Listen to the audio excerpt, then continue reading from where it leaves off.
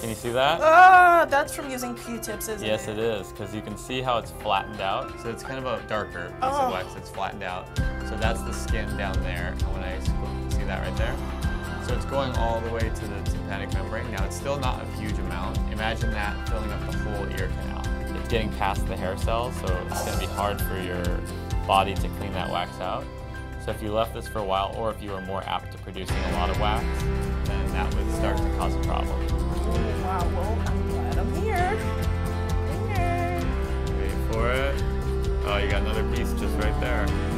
Pretty much the same thing as the other side, but a little bit higher up on the ear canal. I mean, it's got this. So who would you say is the winner, Doctor? I think, to be honest with